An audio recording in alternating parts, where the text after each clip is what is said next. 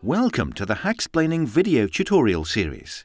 This video will demonstrate how insufficient encryption can make your users vulnerable to man-in-the-middle attacks.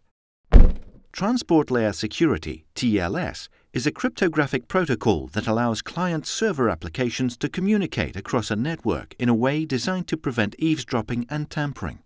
Website authors should ensure any sensitive communication is done over HTTPS, which makes use of the TLS protocol.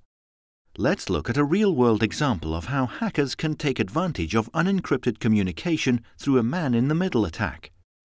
Mal is a hacker. Today is his day off from hacking, but he enjoys his job so much he's decided to do some recreational hacking. Mal takes his laptop to his favorite coffee shop, buys a coffee, and makes himself comfortable.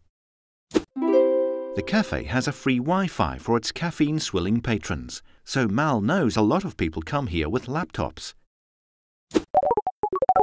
Mal lays his trap by setting up his own Wi-Fi hotspot with an ambiguous name, hoping to trick people into using it.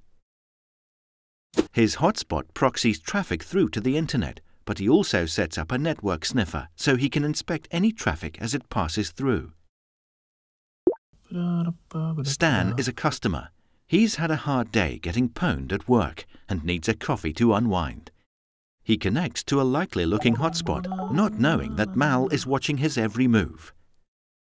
Stan is perfectly safe when he visits sites that implement HTTPS.